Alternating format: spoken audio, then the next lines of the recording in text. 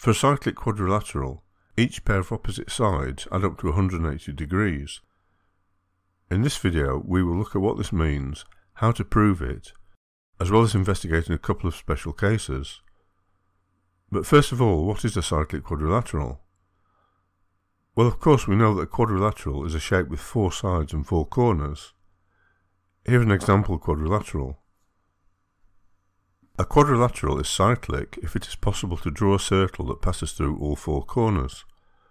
The quadrilateral shown here is not cyclic. We can draw a circle that passes through points A, C and D, but that circle doesn't pass through point B. Alternatively, we can draw a circle that passes through points A, B and C, but then that circle doesn't pass through point D. In fact, it is possible to draw a circle that passes through any 3 points, provided those 3 points are not in a straight line.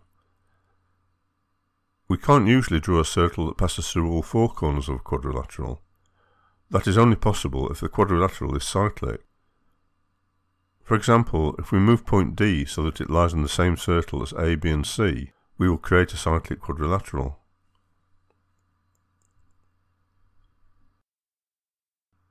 So now let's look at the theorem. Here is another cyclic quadrilateral. We can move the corners round, but provided they remain on the same circle, it will still be a cyclic quad. The theorem says that the opposite angles of a cyclic quadrilateral add up to 180 degrees. This means that angles A and C add up to 180 degrees, because A and C are opposite corners. It also means that angles B and D add up to 180 degrees, because B and D are opposite corners.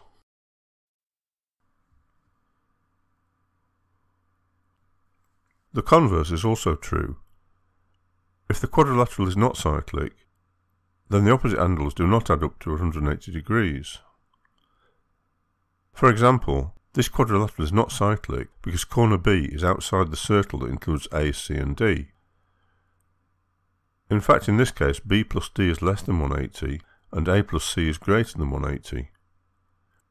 In this second example, corner B is inside the circle that includes A, C and D. In this case, B plus D is greater than 180, and A plus C is less than 180. Now we will prove this result. We will make use of the theorem that the angle at the centre of a circle is twice the angle at the circumference. There are links to a video and web page about that theorem in the description below. In this case, the angle at the centre is x and the angle at the circumference is a, so we know that x equals 2a. We can apply this again for angle C. This time the angle at the centre is y and the angle at the circumference is c, so we know that y equals 2c. It is also clear that angles x and y create a full rotation, so x plus y equals 360.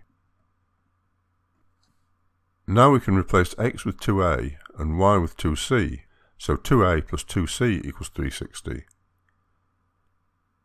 Dividing both sides by 2 proves that the two opposite angles a and c add up to 180, which is the first half of the proof. We now need to prove the same thing for angles b and d. We know that the internal angles in a quadrilateral add up to 360, so a plus b plus c plus d equals 360. Since a plus c equals 180, we can write this as b plus d plus 180 equals 360. Subtracting 180 from both sides gives b plus d equals 180.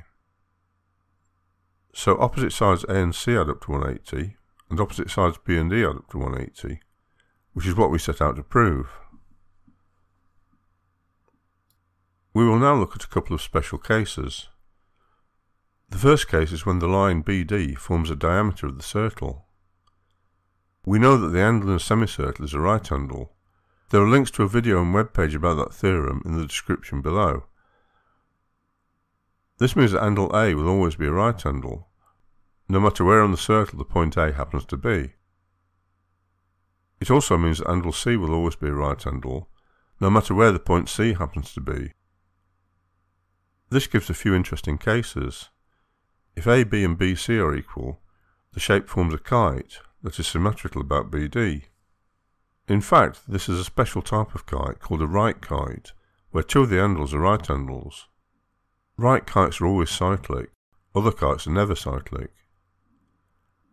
In the case where AC is also a diameter, this means the angles B and D are also right angles. So the quadrilateral formed will have 4 right angles, which of course means it is a rectangle. Finally, if the two diameters AC and BD are at right angles, the shape will be a square. We also have the case where all 4 corners are in the same semicircle. In other words, the centre of the circle O is not inside the quadrilateral. It is easy to show that the theorem applies to this case too. As in the original case, x equals 2a. Finding y looks a little different, but in fact y still equals 2c. An easy way to see that is to move the point C further around the circle. Wherever C is, y equals 2c. And as before, x plus y equals 360. These 3 facts, x equals 2a, y equals 2c, and x plus y equals 360, are the facts we used to prove the theorem earlier. Those facts are still true in this case, so the theorem still holds. If you enjoyed this video, please subscribe, or join my Substack newsletter at graphicmaths.substack.com.